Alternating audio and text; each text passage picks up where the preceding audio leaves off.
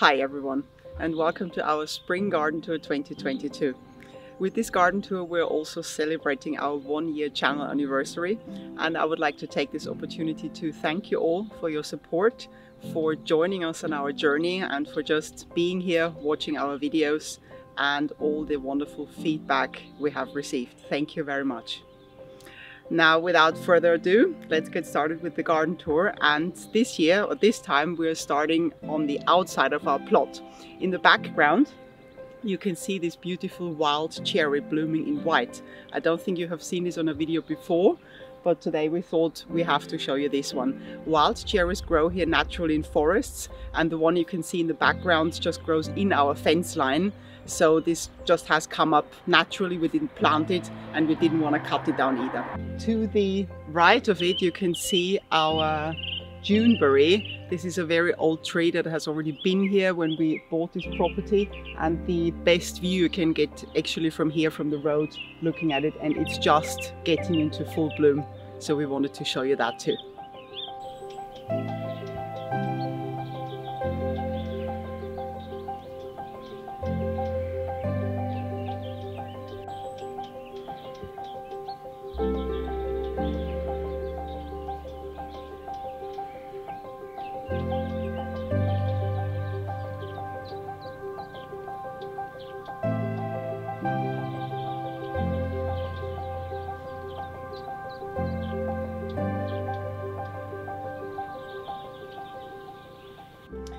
Now we're back in our plot, and you can see another angle from the Juneberry in the background. And right here behind me is another wild cherry. This is a smaller one, and this one was already in our plot, just growing wild like the one in the fence. And we just replanted it and pruned it last year, and now it has a nice spot here, and you can see full of white beautiful blossoms.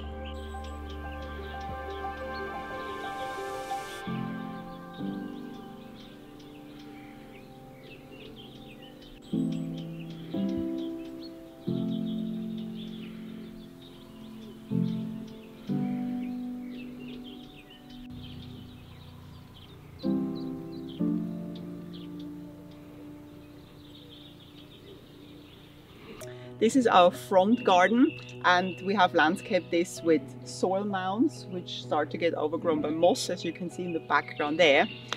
We're not quite finished yet with planting here. Last year we have planted Japanese hollies, you'll see when I start walking along, and Portuguese laurel. And this one here is a Scots pine that we have transplanted, but unfortunately it has not survived the winter. Not quite sure why, because it was fine for a year, and this winter it started to die off. So we're gonna be looking for a replacement for this plant. Now moving further along to show you some more plants. So those small ones here are the Japanese hollies. This one here is a yew, an English yew. This one here, very nice evergreen shrub. And then here we have one boxwood. We try to avoid planting boxwood because of this boxwood moth we get in this area, but sometimes, or most of the time, the Japanese hollies aren't available in a larger size, and this is when we buy boxwood instead.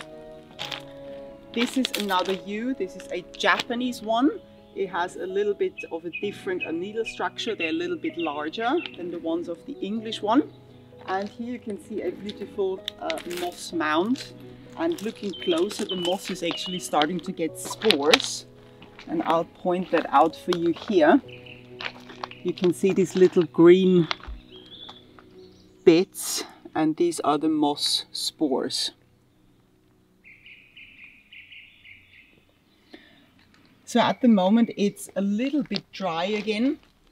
We've had weeks of dry weather in spring, which happens here quite a lot these days. The April showers have actually started 2 weeks ago, but now it's dried off again. But today, later on, we're expecting some rain, which would be really, really good for the plants. Then moving further along, here is our stepping stone pond that leads to our entranceway. We have not filled it yet this year. This is something we need to do. And we put last year this net over the pond, and that is to catch all the leaves that come down from our big oak trees in the background. And this worked really, really well. So there's barely anything that fell through. There are a few little twigs that fell through the net that are in the pond that we need to clean out, but the rest, all the leaves, they really stayed on the net and it was easy to clean that off. So that's a great idea to do it that way. Here you can see black bamboo. We have two plants. One is down in the garden and this one we split into several pieces and planted as a screening hedge here. And I've also pruned this last year to keep it to a certain height.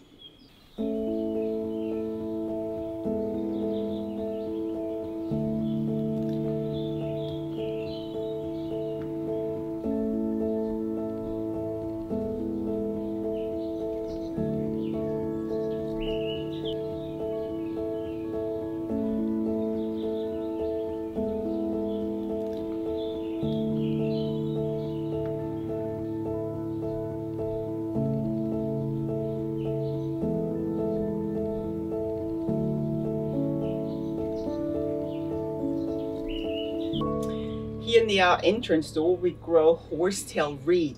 This is something you find a lot in Japan growing next to house walls. And this year we will try to source as much horsetail reed as possible because we want to plant some more here and also some more around the corner, which I will show you in a minute. Where we live, this horsetail reed is available under pond plants, so in the pond plant section of nurseries. This may differ depending on where you live.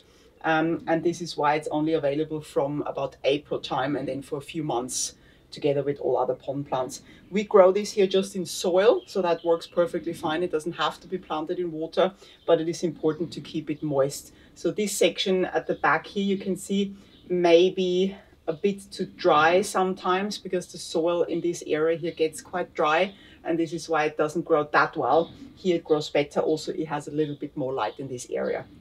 But we'll try to compensate again by watering a lot this year. Then we've also just recently done these stepping stones. Maybe you have seen the video.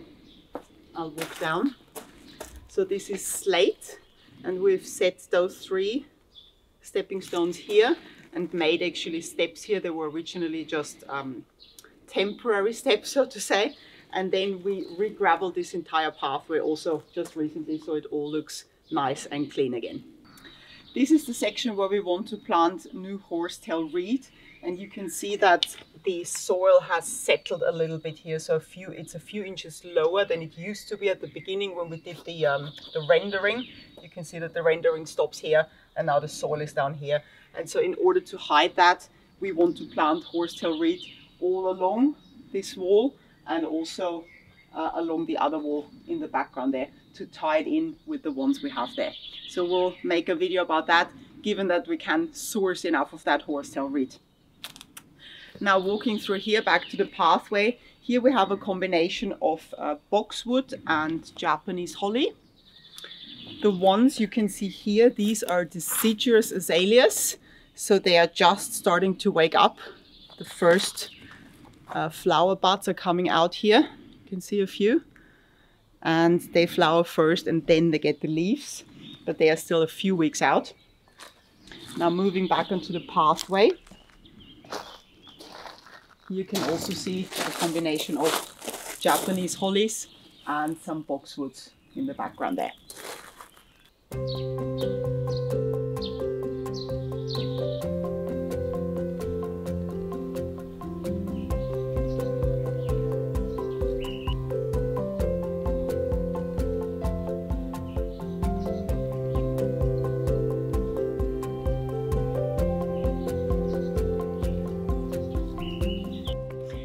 In there you can see a flowering Fuji cherry. This one has an okay amount of flowers. It has kind of a shaded position, but that's fine. I'll show you some that are full later on the tour. And here you can see the Japanese andromeda, which are all in full bloom at the moment. I don't think we had that on videos before in the last year. Really nice. Then moving further along, in case you've seen our latest moss video, I started this experiment here with putting moss and seeing what's happening regarding the birds, because I said that the birds are usually stealing moss that we put, that we plant. In this case, actually, it has not happened. So I found occasionally a piece of moss lying somewhere else, but I'm very surprised that this is still all in one place and where it should be. That's great.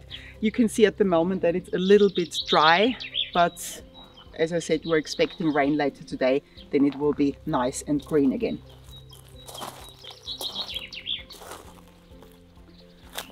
Here we have a golden larch that is about to open. There are tiny little green needles starting to come out. And here I wanted to show you the Japanese larches. Those three here. And they are, you can I think already see from there that it's getting green, and they are starting to come out as well.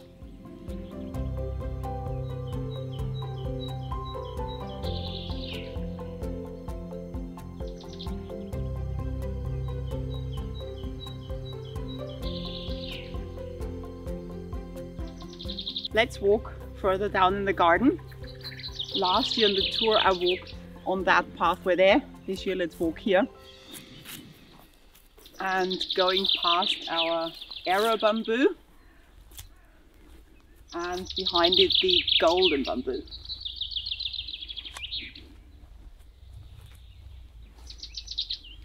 The golden bamboo, especially in the last year, has become really tall, so the latest shoots, you see some of them are even bending over a bit, so we will need to prop them up. And here, this is a beautiful laurel. I don't think you've seen this so much in videos, maybe in one, and it's starting to bloom. You see these blossoms are starting to come out here. This laurel has already been here. We think it's about 30 years old, maybe even older. You can see by the size that it must have been growing here for quite a long time.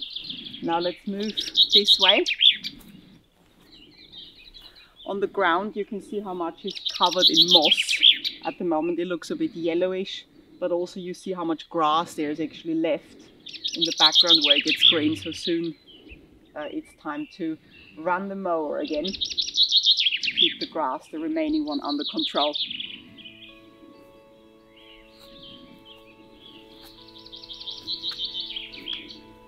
In this area we have our rhododendron.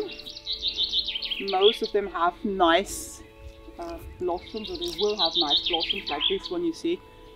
They are starting to come out. It's still a bit too early for them to open up. They typically open up in May time here, but they're all looking really, really good.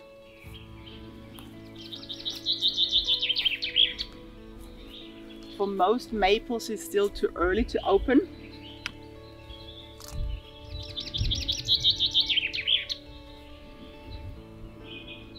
Like this one is still closed at the moment, but I'm planning on doing a separate tour just about the Japanese maples, and I will talk about the cultivar names again once the leaves are actually starting to come out, because at the moment they are still too closed. Then let's continue this way. Here I wanted to show you another beautiful Japanese andromeda.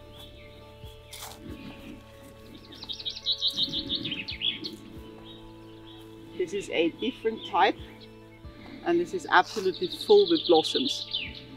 And I don't think I've ever seen it like that. And I think this is because we removed ivy from the big red pine right next to it. Maybe you've seen the video. And whilst the ivy was still there, this area, or this little section here, was always very dry. And so the ivy was growing on that tree here. And it was really, really huge, and we think it was planted intentionally. We didn't do that. That was already here when we bought the plot. And we thought that this ivy always took up all the moisture from this piece of ground here. And since the ivy is gone, this one is growing beautifully, which is really great. Here we have another rhododendron. This one normally blooms in purple, if I remember correctly, also with nice blossoms coming out. And in the background, this is a Portuguese laurel. This is an upright growing one. This one we do not prune because we want it to grow even a bit taller. This is a silver thorn, because the leaves underneath, you can see, have this silver color. And here on the ground we have some more boxwood.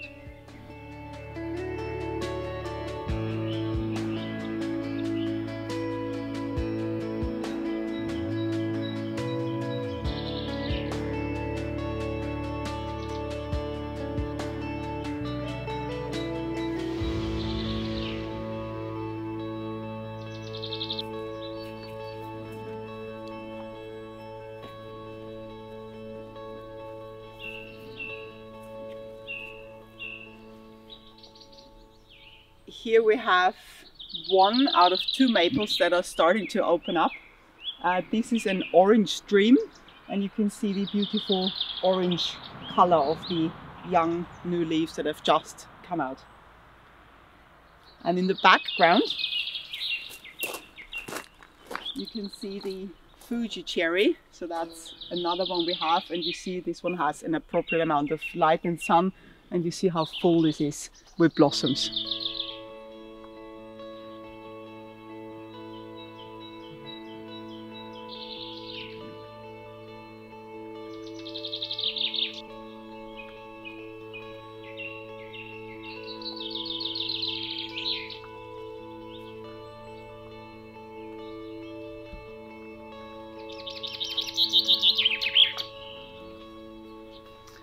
This one is our largest Nandina domestica sacred bamboo. We have quite a lot of those in the garden. The red berries, they are starting to fade now and to fall off. During the winter they are really bright red, like you can see here, and it's a very beautiful accent in the winter picture. Right, and let's move on to this one. This is also a Fuji cherry. I think I pruned it in a video last year in this upright growing shape, and it's also full of blossoms. And here we have one of our, or actually the largest azalea we have. Really beautiful, it's doing quite well here. But too early for the blossoms for the azaleas. Right, then let's walk over the bridge.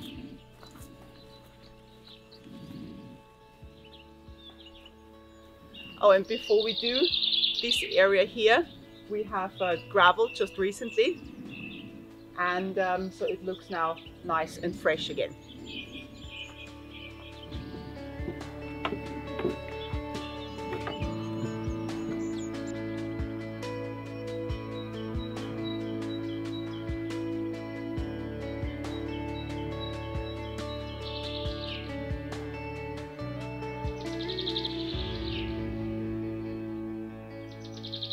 Now walking along the pathway, here's an area where we have our black pine and some mugo pines and also some more maples, but also those aren't open yet.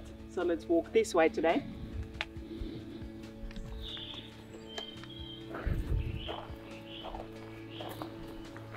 And I will show you an area that you haven't seen yet.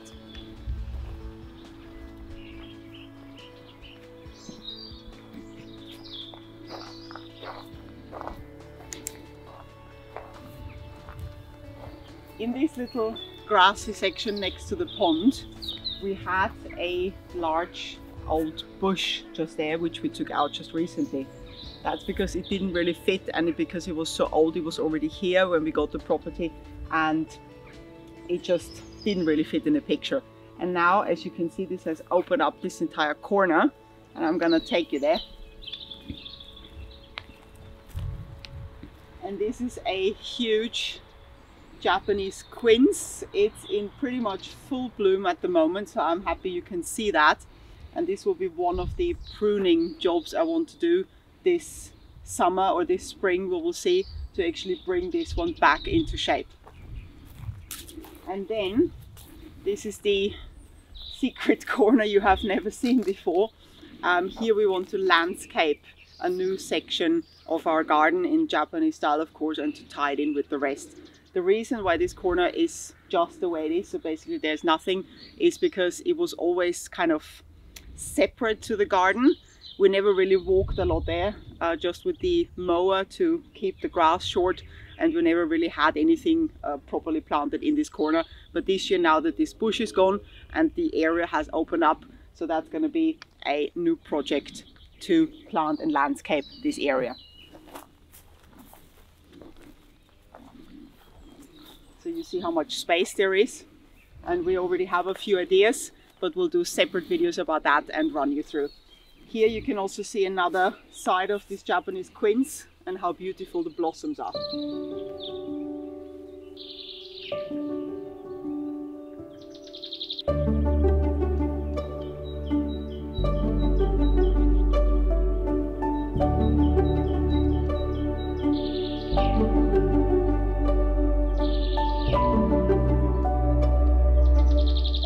Now here, a quick stop and a quick look at the pond.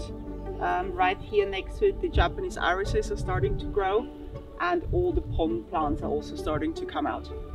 So I've cleaned out that pond just recently. I've done a video last year about how I cleaned that out, and now it's all starting to come back to life. Okay, then let's walk up to the next section.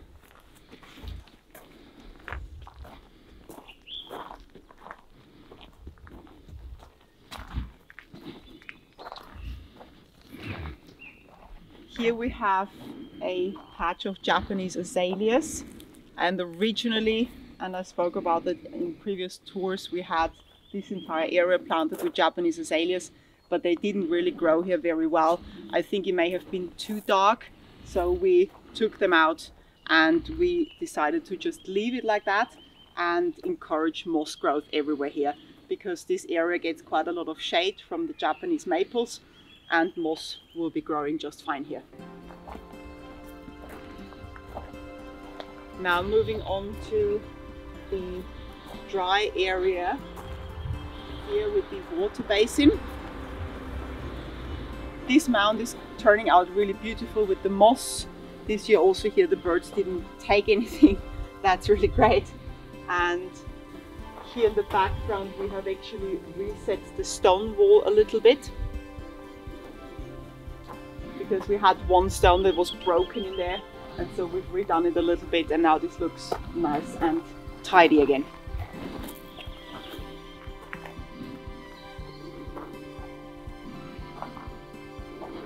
So this is all new again, and we haven't put some gravel down here. And here you can see the water basin, and those here are mountain laurels, and they get really nice waxy looking blossoms in May time, May, June.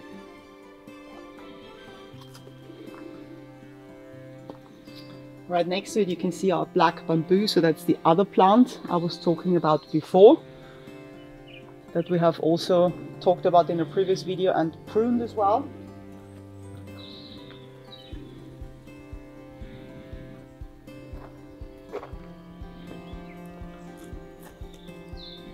And this is the other orange dream Japanese maple that is starting to open up. Really nice. Now, last on this tour, I would like to show you our flowering cherry plum, which is in full bloom at the moment.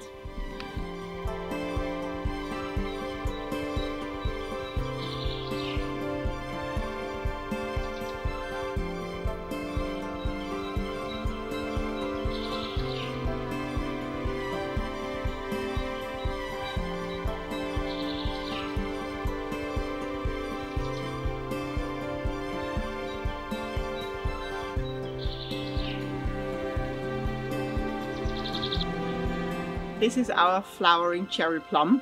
It opened up just a few days ago. The blossoms are going quickly this year though, because it's already losing the petals and the leaves are coming out, which is usually a sign that the blossom is coming to an end. Normally in previous years it has bloomed for probably 2 to 3 weeks, but this year it's a bit different because the weather is cold and then warm again, so it's a bit probably confusing for the plants. Anyway, I just wanted to show you this. It's so nice. It smells really good. It has a light sweet scent, and there are plenty of bees and bumblebees around it, and very happy about the blossom. Right, this brings me to the end of our garden spring tour this year. I hope you enjoyed it. Thanks for watching, and see you next time.